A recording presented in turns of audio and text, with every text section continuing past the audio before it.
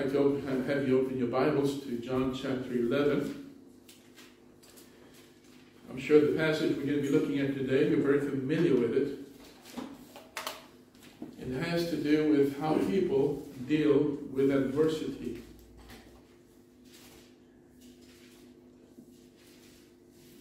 I titled this message, Gaining the Proper Perspective on Adversity. You know, it's interesting how people respond to adversity. We all have adversity.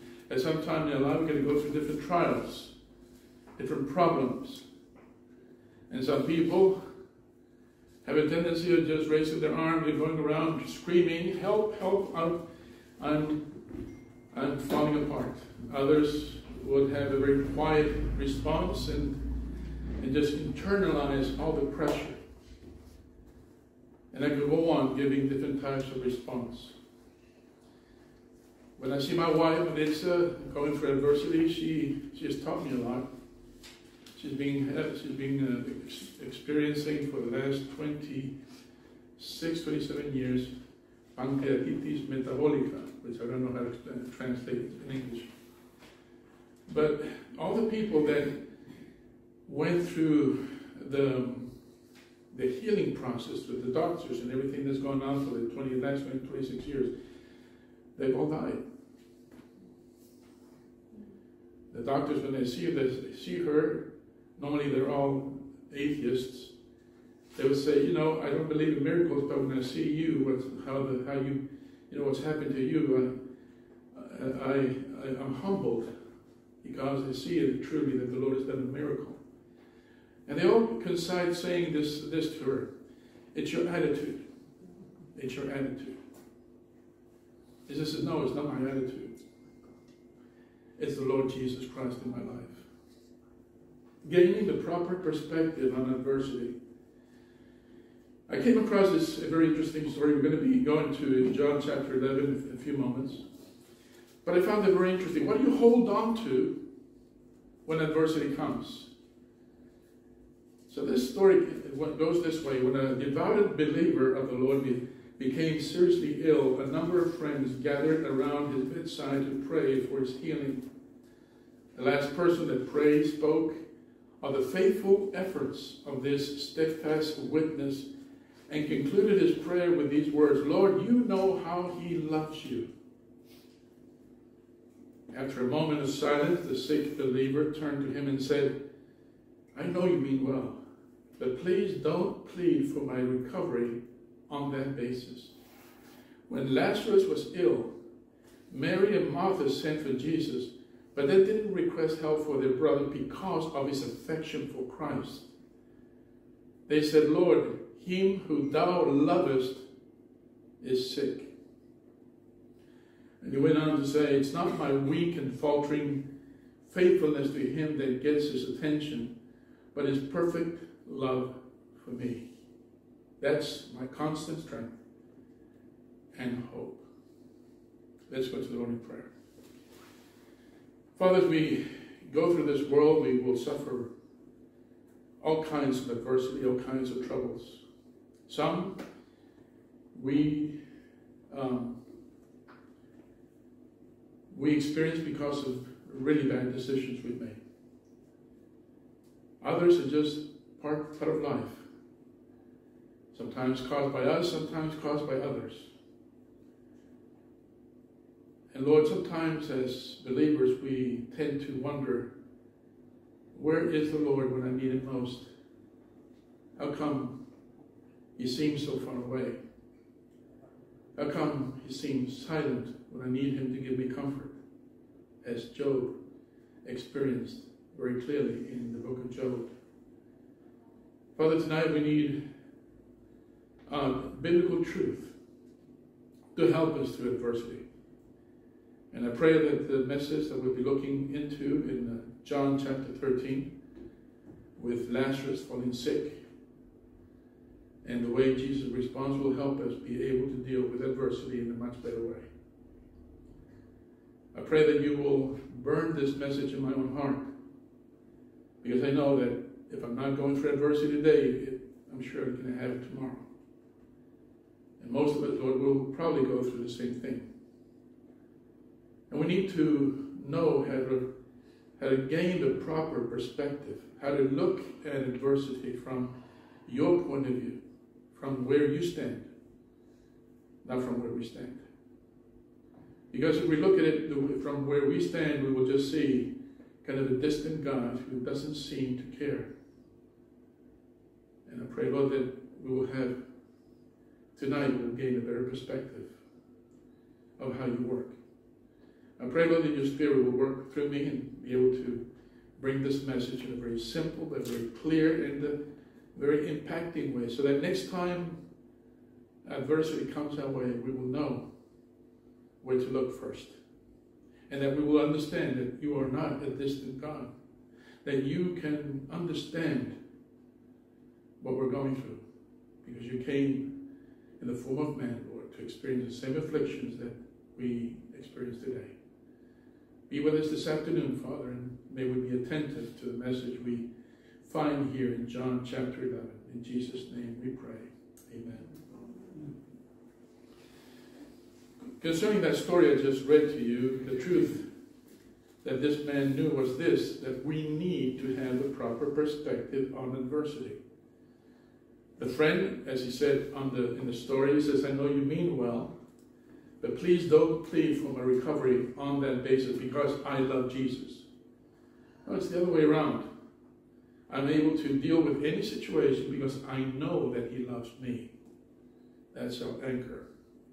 And frequently we look, at good things that come our way as being indicators of God's goodness. If it's a blessing, of course it comes from God. But if it's, if it hurts, then it cannot be from God. It has to come from Satan or somewhere else.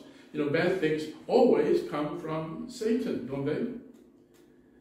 But we have a situation here this afternoon where you see Lazarus falling sick.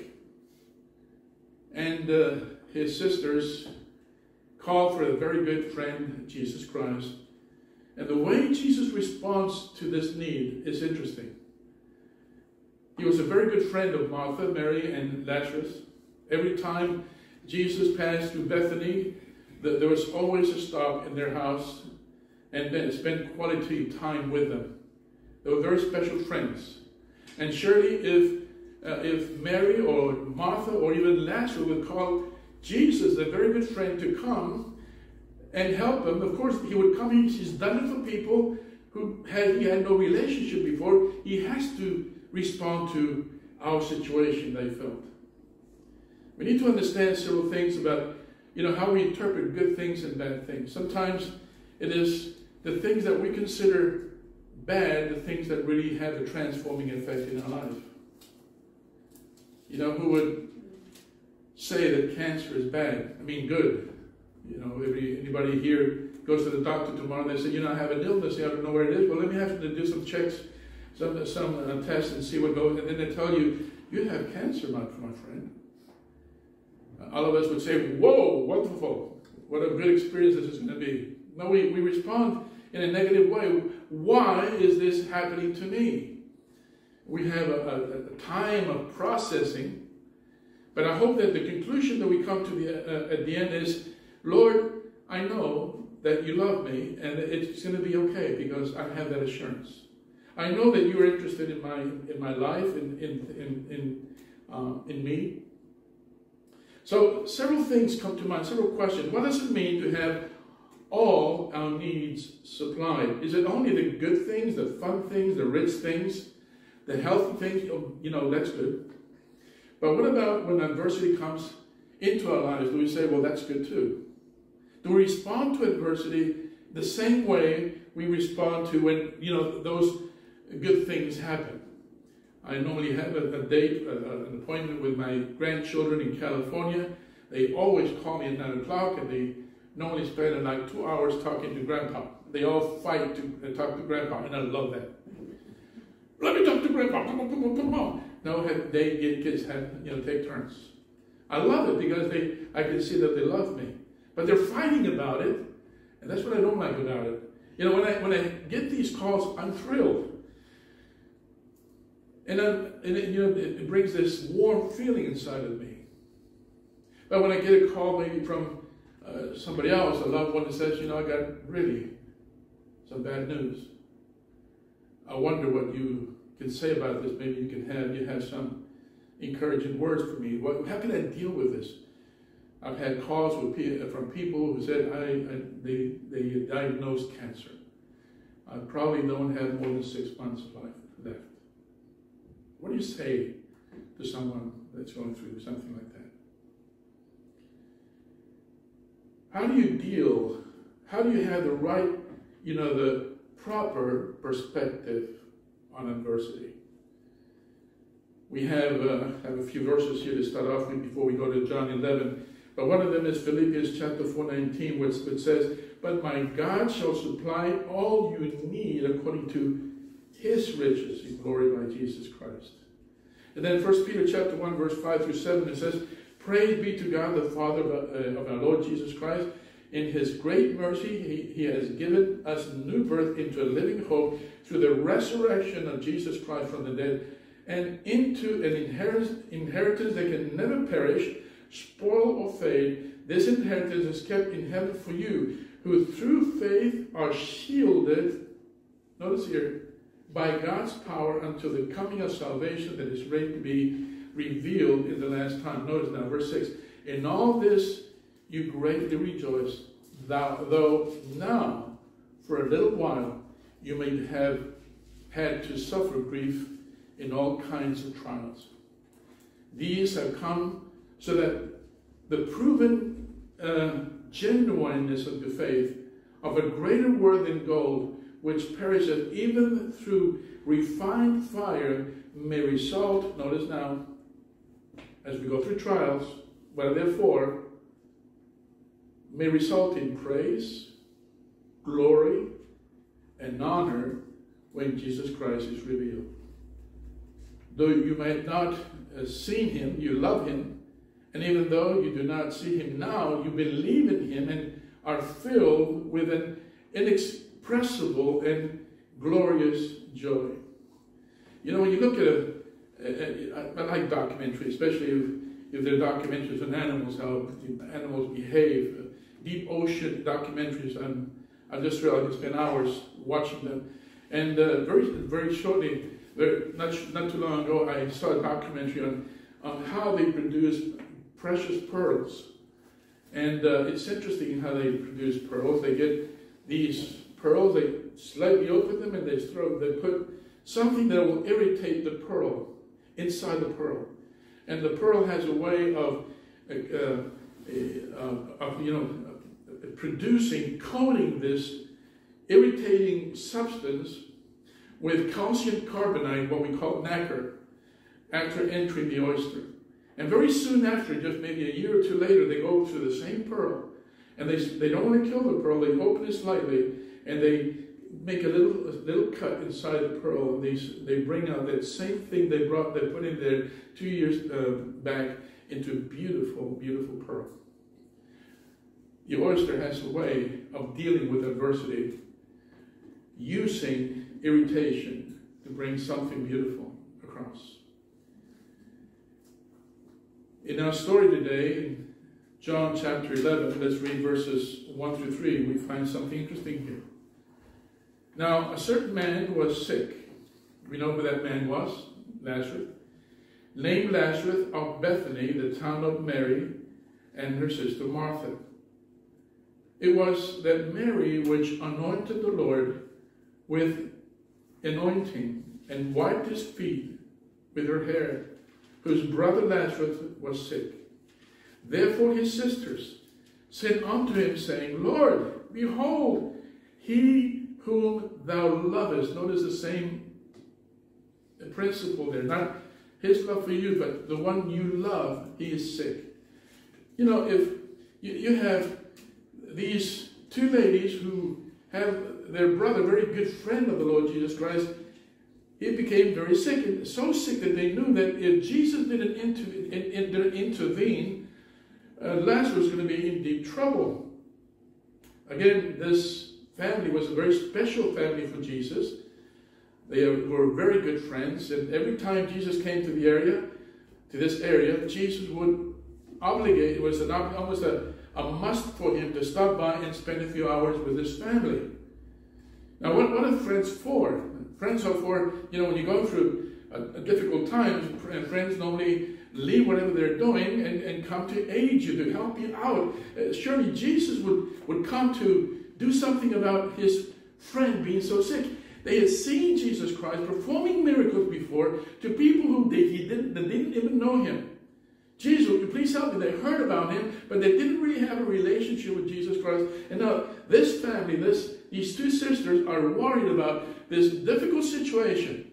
Our brother's about to die, and I think the only one that can really do something about it is the Lord Jesus Christ. And if you continue reading in verses 4 and 6, it says, when Jesus heard that, he said, this sickness is not unto death, but, notice now, but for the glory of God, that the Son of God might be glorified thereby. Now, Jesus loved Martha and her sister and Lazarus. When he had heard, therefore, that he was sick, let's back up, boys. We need to run over there. My friend Lazarus needs me. No, he said he about 2 days still in the same place where he was. Now, his disciples were seeing Jesus every day, but imagine back home at Lazarus' house. The next day, Jesus is nowhere to be seen. The following day, Jesus is still nowhere to be seen. And Lazarus is getting worse and worse. Where is Jesus when you need him? This doesn't seem logical. You would think that Jesus would drop everything that he's doing to come and heal this situation. So I think there was confusion in the mind of Mary and Lazarus. And Martha. Here's Jesus. Instead of coming to heal his friends, he delays his trip. Instead of healing, he waits. How good are you when God waits? If you read the story of Job, you'll find that God keeps silence all the way into chapter 30. Chapter 1, you see the devil and coming before the Lord, and the Lord says, have you considered my servant Job? And he gives an incredible report about him as the best in the land. There's no one like him. Then he's given permission to shake around Job and everything he has. In the second chapter, you find that Job has come through very well, and God comes again to the devil, and he says, have you considered my servant Job? And he goes from being the best in that region to the best in the world in chapter 2. Job had grown through that trial. But then you see from chapter 3 on, nothing but trouble and more trouble and more trouble and more trouble. Hey, we need friends close by, don't we? Well, yeah, I'm going to bring these two friends and come to somebody to help him out. And for, I don't know how many chapters, but all they do is make things more difficult. And where is God in a situation like that? What is God doing? He keeps silent. How do you deal with God's silence? We were talking about that the other day. With Job, he could handle affliction. He could handle losing everything that he ever worked for. But you see in the following chapters that Job started falling apart when he couldn't hear from God. He didn't feel God's presence.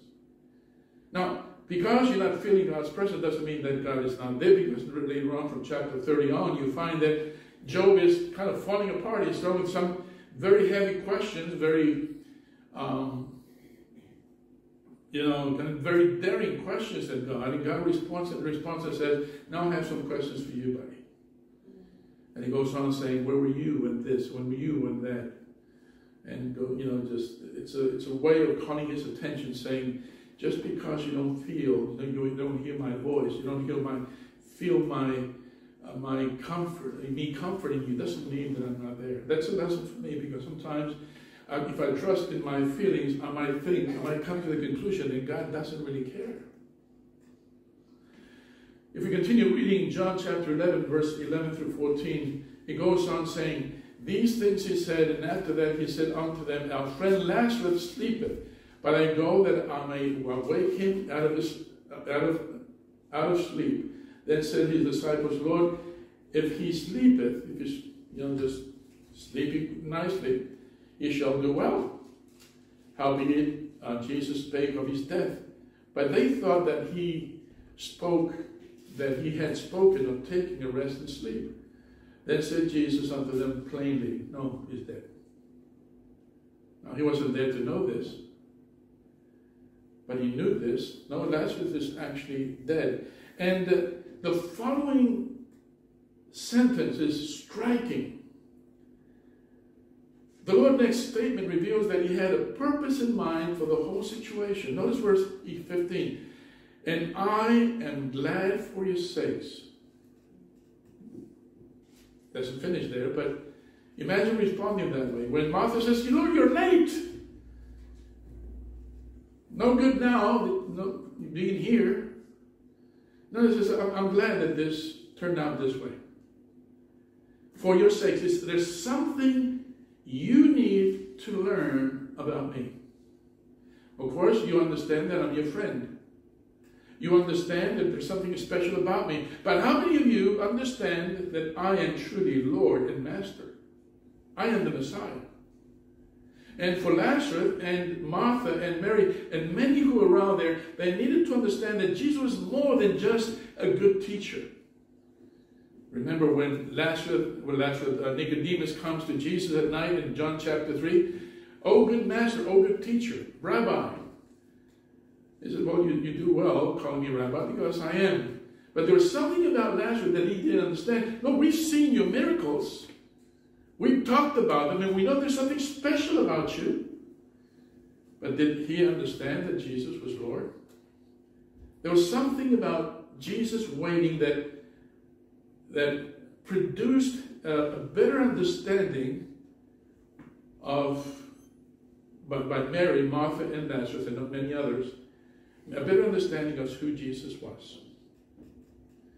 Notice now verse 32 through 36. Then when Mary was come where Jesus was and saw him, he fell down at his feet, saying unto him, Lord, if thou hadst been here, my brother had not died.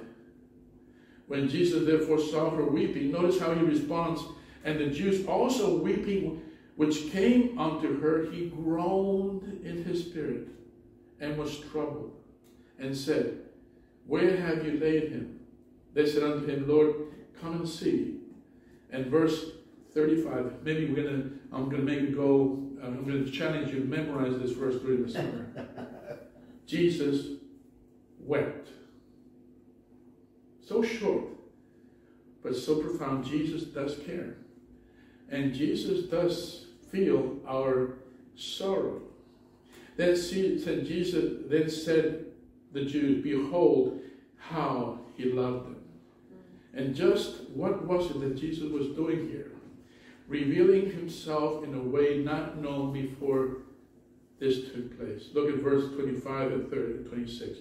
And Jesus said unto her, I am the resurrection and the life. He that believeth in me, though he were dead, yet shall he live. And whatsoever liveth and believeth in me shall never die. Believest thou this? Do you guys believe this? Do you really understand here? Now, all this is an introduction for the 2 points that I want to share with you this afternoon. I'm going to share with you how to gain a proper perspective on adversity by 2 things that we see in this passage. Adversity reminds us that the Lord relates to us personally. He relates to you and to me personally. That's hard to understand. Before I would say, if I ever dared to believe that God exists, I always saw, yeah, he does, but he's so far away. It was so far away that I could never relate with him. And even in my atheism, I prayed to God, saying, Lord, if you do exist, please reveal yourself in some way. And for a while, all I got was silence. And then later on, I started seeing some things that the Lord was using to bring me to him. But this is the point we see in this passage. Adversity reminds us that the Lord relates to us personally. Can you say that? The Lord relates to me, to you personally. Oh, that means the pastor, but not everybody else, right? I really want to draw this deeply in your heart. He relates to you personally.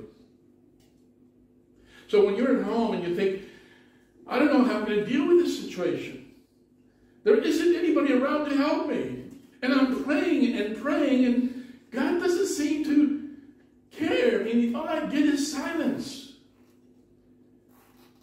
He might have a really close relationship with so-and-so, this other person, but I'm just too small for him to show any care for.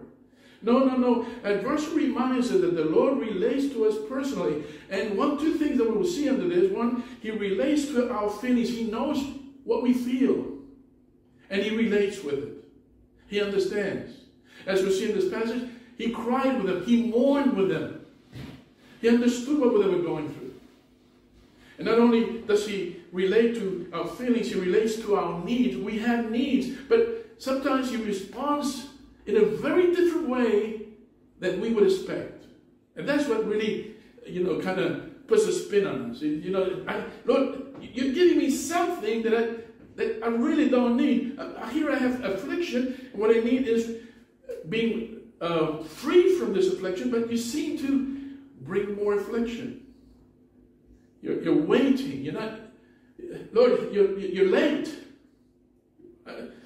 I needed that miracle 3 weeks ago. I needed that miracle, but Lord, you are late. And the second thing we will be seeing, adversity reminds us that the Lord has a purpose in mind. Sometimes we think that God's purpose in our life is to make us happy and richer and more comfortable. If those things are there in their place, then I can see that the Lord is blessing. But sometimes the Lord takes all of that away. And you say, why would he do something like that? Because he has a purpose in mind. And here we will see that his first purpose is to glorify himself. To glorify himself through us. That is, through us. How we respond will have one or two effects. One, it will bring people away from God, or will bring people towards God. So his first purpose is to glorify himself. The second purpose is to bring others to himself. The way we respond will make others want to know what is keeping us so whole, so steady. They will see truly how strong our faith is in Christ. And the third purpose is to get believers focused on him. When we kind of lose everything, you don't have any other choice but to go to him. It's interesting, as I was preparing this, I thought, when has God been more glorified in history? When times were good or when times were difficult? Most of the great revivals took place in the most difficult times, when believers were losing everything and they didn't have anybody else but God, and they found out that God was sufficient. So first thing, adversity reminds us that the Lord relates to us personally. He relates to our feelings. Notice what Hebrews chapter 4 verse 15 says. For we have not an high priest which cannot be touched with the feeling of our infirmities, but was in all points tempted like us, like as we are, yet without sin. We have not a high priest which cannot be touched by with the feelings of our infirmities. No, we have one that is actually touched by the feelings of our infirmities. And many in the Old Testament knew this. We have in Isaiah chapter 53, verse 4 and 5, surely he hath borne our griefs and carried our sorrows, yet we did esteem him stricken, smitten of God, and afflicted. But he was wounded for our transgressions. He was bruised for our iniquities. The chastisement of our peace was upon him, and with his stripes we were healed. You have several passages like that in the Old Testament, but you see this also in the New Testament, the same type of assurance. In Philippians chapter 2, verse 7 and 8, it says, but made himself of no reputation, and took upon him the form of a servant, and was made in the likeness of men, and being found in the fashion as a man, he humbled himself, and became obedient unto death, even the death of the cross. Folks, let's get this straight. God relates to your feelings and my feelings.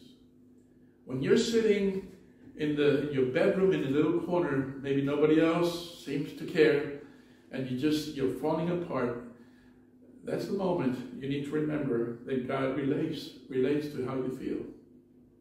And he wants you to go beyond that. He wants you to understand that he also relates to your needs. But this is where you need to ask the question, what does Christ understand that I need, so that maybe I can adjust to it? How many of you don't want to be happy? How many of you don't want to be financially stable? How many of you don't want to be health-wise stable also? I mean, we want all these things to happen. But what happens when the bottom falls out and everything seems to be failing? And we have this feeling, this sensation that, we don't seem to have anybody around that I can lay my burden on. Well, let me tell you that there is one, and Jesus is the one that we need to lay those burdens. We need to understand that he relates to our feelings, but he also relates to our needs. Philippians chapter 1, verse 29 says, for unto you it is given in the behalf of Christ, not only to believe on him, but also to suffer for his sake. What a privilege. Amen? To suffer for his sake? Wow, that was a big amen. Do you believe this? You read this, and you can't be kidding. Read a little bit. For unto you it is given, I'm going to give you a blessing in behalf of Christ. You want a blessing from Christ? Let me see your hand. Only one. No wonder it's always Carol who gives the blessings, who shares her testimony. Oh, and Diana, of course, they're the ones that always share that. You say, this is hard to swallow. It's, for unto you it is given in behalf of Christ, not only to believe in him, but also to suffer for his sake. You know what Paul would have said to this? Bring it on. And he could say that with that confidence is because he understood, he knew who Christ was. And wanted to have a better understanding. In Hebrews chapter 11, we see that Joseph also understood this as well. In Hebrews 11, 24, 26, it says, by faith Moses, when he was come to years, refused to be called the son of Pharaoh's daughter, choosing rather to suffer affliction with the people of God than to enjoy the pleasures of sin for a season, esteeming the reproach of Christ greater riches than the treasures in Egypt, for he had respect unto the recompense of the reward. You'll probably need 2-3 hours to chew on this and swallow it. When you read this, it's just black and white. There's no problem to read it. But boy, and then you try to comprehend it, and it challenges everything that you've ever learned. There's simply, how many times you've heard me say, it doesn't make sense. If you look at this from secularized, from the way the people outside the church will look at this, they will say, you guys are nuts. You're crazy. You really lost it. Peter says, you are a peculiar people. Some of you are very peculiar, by the way. Did you notice? Did you check yourself this morning in the mirror as soon as you got up from bed? That was a joke. Come on. So, folks, let me go to the second point. The first one again, how we gain the proper perspective on adversity. Well, adversity reminds us. It's a reminder. It's a, hey, remember this. Remember this. You're forgetting it. You're absent. You're just simply missing this point. Reminds us that the Lord relates to us personally. Can you say that this afternoon? The Lord relates to me personally. He relates to my feelings and He relates to my needs. Not Tim's needs, not Kathy's needs. No, He relates to my needs, and believe it. He cares. He cares how I feel. And He cares of what I really need. But maybe what I really need is not what He thinks I need. This is where we're set off a little bit, because sometimes we just want everything to go well. But when everything goes well, what happens? We tend to forget God. We forget to have those times, quiet times with Him. We even neglect prayer, don't we? When things are going well, you know, I can do without God. Blessings are still going to come. And the Lord says, well, you know, I need to bring some affliction so that you will remember who I am, or who I'm supposed to be in your life. Not only that, but a verse reminds us that the Lord has a purpose in mind. In John chapter 11, notice verse 4. When Jesus heard that, He said, this sickness is not unto death. But notice now, it says, but for the glory of God, that the Son of God might be glorified thereby. So, go back to the story. Here's this servant sent by Mary and Martha. Probably has to do 2 days of walking. Finally arrives, he finds Jesus and His disciples. And with urgency in his voice, he says, Jesus, Jesus, you know, if you don't, I mean, it's already taken me so long to get here. If you don't rush back right now, if you don't drop everything you're doing, Martha and Mary, especially Lazarus, is going to be in real deep trouble. And Jesus said, okay, guys, what's the plan for today? Well, maybe we need to get our bags and get going. No, that can wait. I have a plan there. But Lord, if you don't do something now, he's going to die. But I need you to understand that I'm beyond death. I can do something about death. I'm beyond that. I mean, you need to understand that. You need to understand who I am. And so we need here to understand that his first purpose is to glorify himself. Chapter 13, John chapter 13, verses 31 and 32 says, therefore, when he was gone out, Jesus said, now is the Son of Man glorified, and God is glorified in him. If God be glorified in him, God shall also glorify him in himself, and shall straightway glorify him. Glorify. It's all over the place here. John 17:4, I have glorified thee on the earth. I have finished the work which thou hast given me to do. I'm finished the work. My job here says was to glorify the Father, and to do that, I had to go to the cross. What a blessing. A blessing to you. A blessing to me. But was it a blessing to Jesus Christ?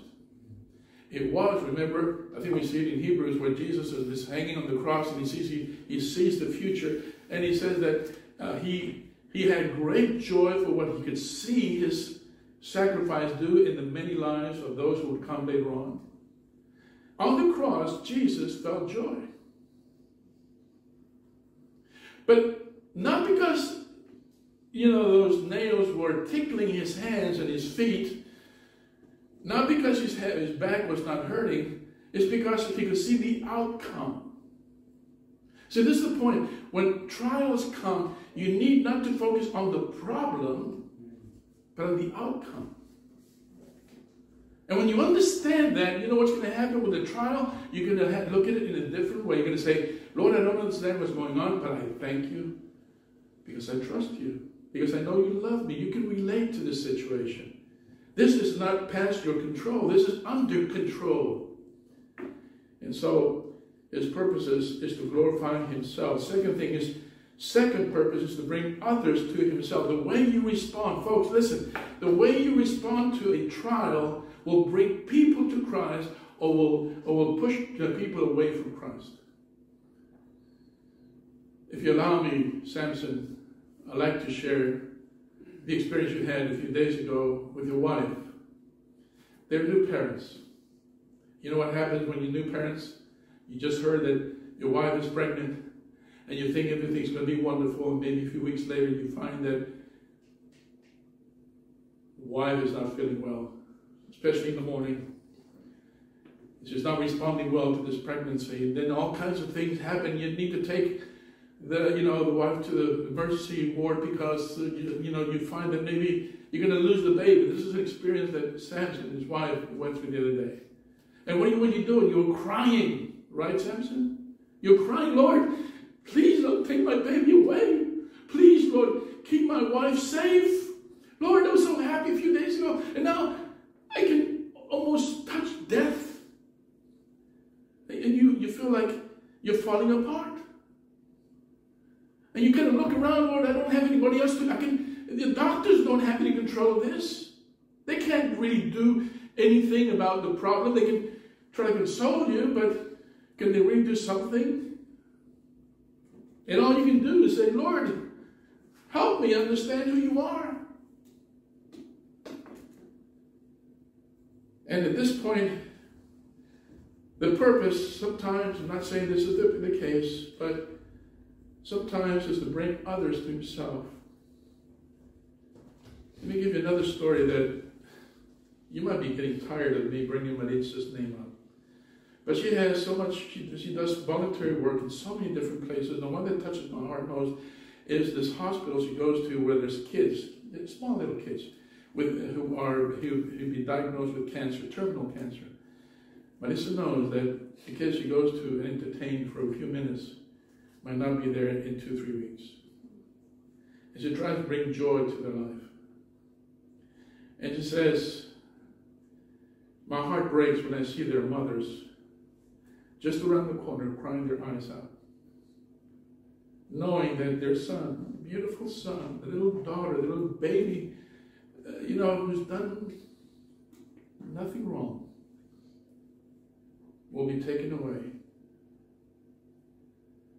And I told her, I said, honey, how can you handle that? That would break me in pieces.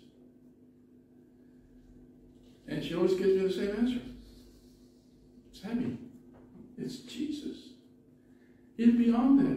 And if I go there, it's not because I can do anything, I can't do something about it. It's because I want to present them the solution. Hopefully maybe some mother will listen. Maybe some child will get to understand. Maybe I can, share with them something that will take their mind away from their problem and have them center their attention on something that's bring a smile to their face. I don't know, maybe she has a gift of compassion. I don't think I have the gift of compassion. Those who have the gift of compassion go into a hospital and people revive as soon as you walk in a room. If I walk in a room, people die. I just don't have it. I just don't know what to say. I don't know. I push my wife in first, and then I'll just keep quiet, let her do all the job. So I need to learn something about this. When you see people going through trouble, again, the second purpose is to bring others to Christ. Make sure that you are a magnet that will bring people and say, well, the reason why I can stay whole in this chaotic situation is because Christ is the center. He is life. Lazarus and Mary and Martha were expecting a miracle. When Jesus comes like 4 days later and says, Lord, you're late. Did you know that Jesus was never early or never late in any situation? God is never late or early. He's always on time. What we might think is late is perfect timing for the Lord. What we think is early is not perfect timing. The Lord just knows when, and we need to trust Him with time. We need to trust Him with our situations. We must trust Him even with how we feel, not letting feelings take over. By giving Him the situation, don't focus on the problem, but focus on Him. Every time I've remembered this, I've been able to get myself up and say, Lord, I still don't understand what's going on, but I thank you because I know you are in perfect control. Hard for me to understand that you love me so much that when you would give your life for me, but Lord, I'm going to stand on that truth. And what happens is, instead of feeling like running away, I feel like staying calm and sober. And when people see this in me, they say, how can you be so calm in a situation like this? And I try to be honest about it. It's not because of who I am, it's because of who He is in me.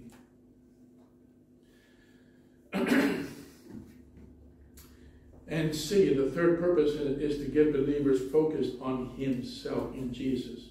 Suffering may be one of God's most useful tools in developing believers into mature Christians. Did you know that?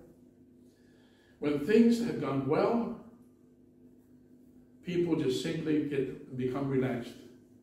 And they tend to slip away. But when things get difficult, do you remember when we first heard about COVID? And then everything seemed like the world was going to an end. And then they said that we couldn't meet any longer. And all these different chains that we went through, I thought, what am I going to do now? How many of you inside going to put yourself together and say, Lord, I know this is going to end. I know this is going to result for the good. It didn't seem so for almost 3 years.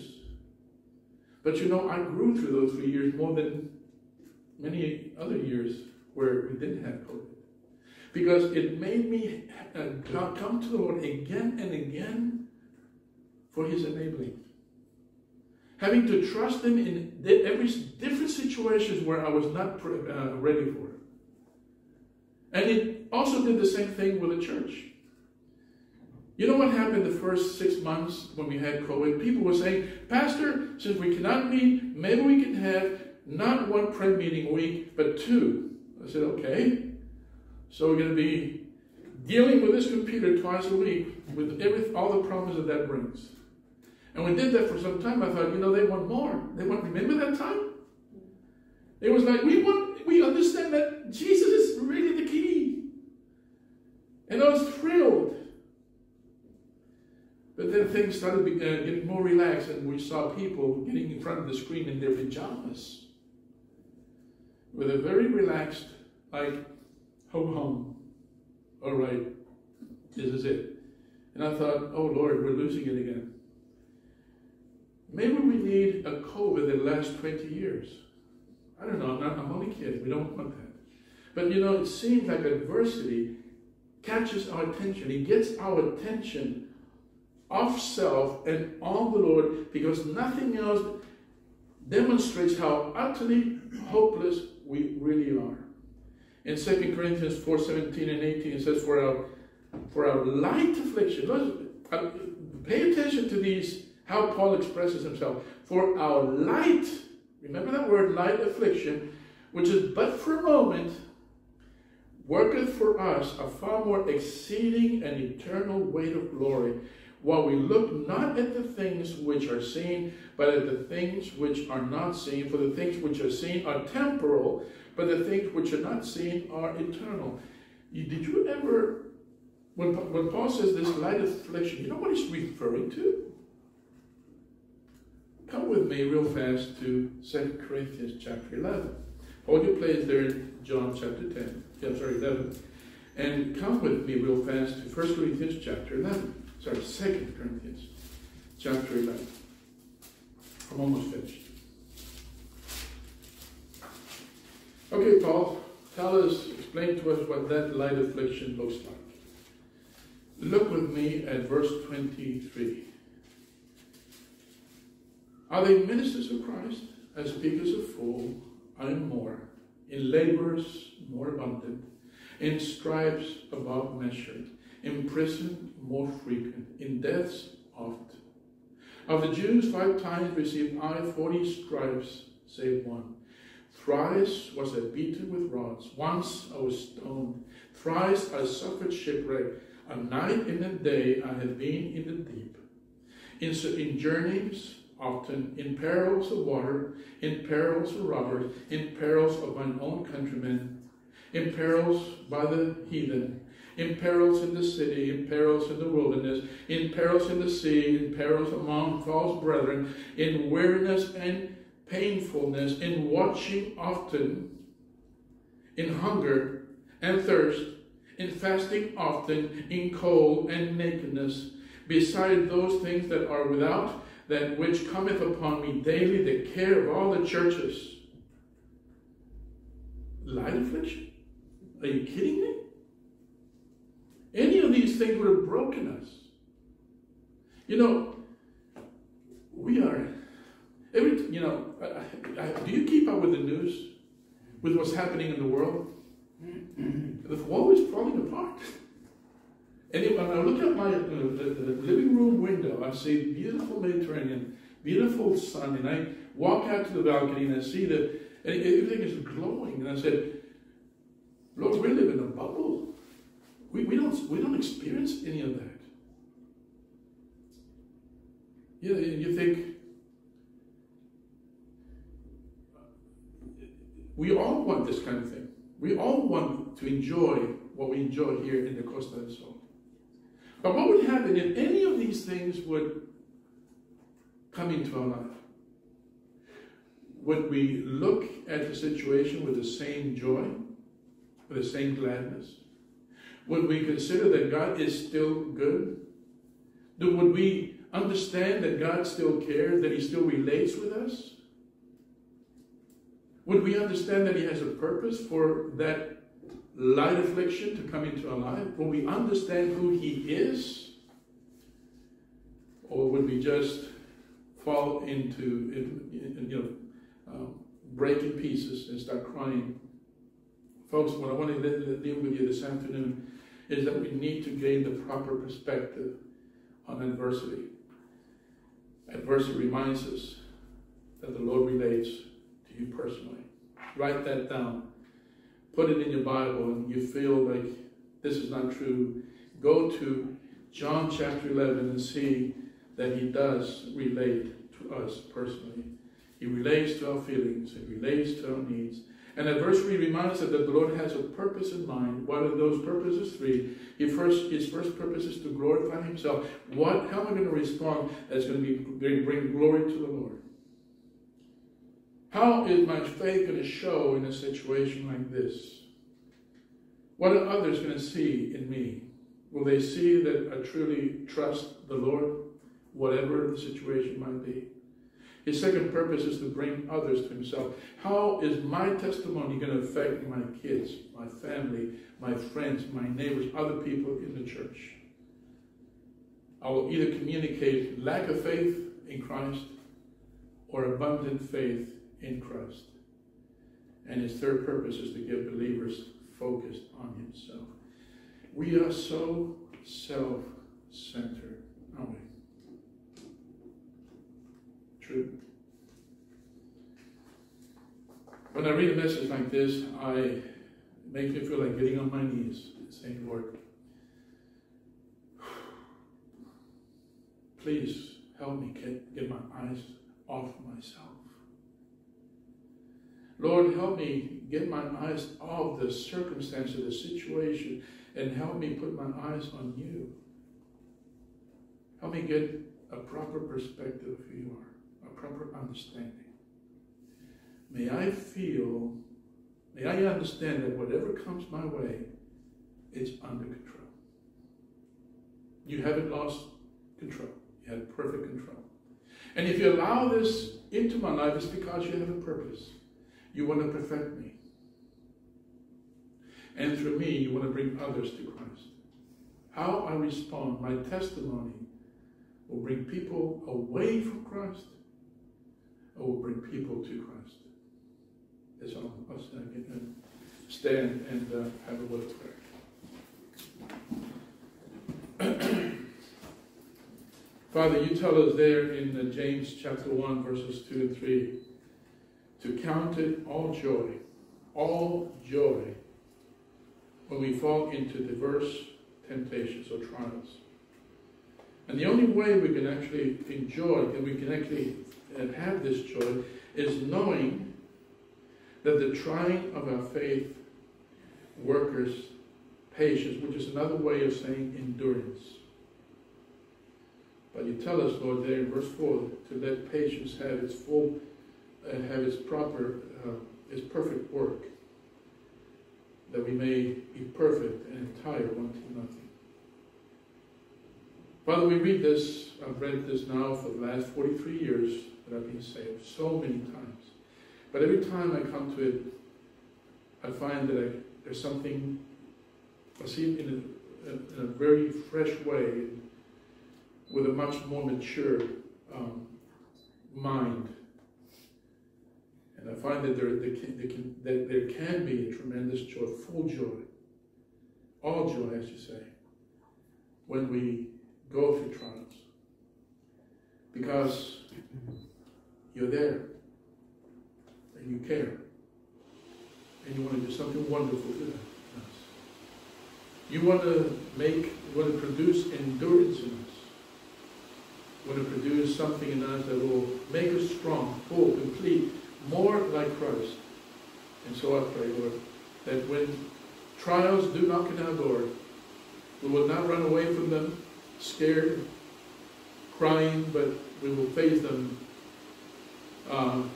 in a very bold way, understanding that you're there with us. We can handle anything when you're there. But without you, Lord, we can do nothing. So, Lord, I pray that you continue working in our lives. Produce the purpose in us that you want. May we be Christ-centered and not self-centered. In Jesus' name we pray. Amen. Amen.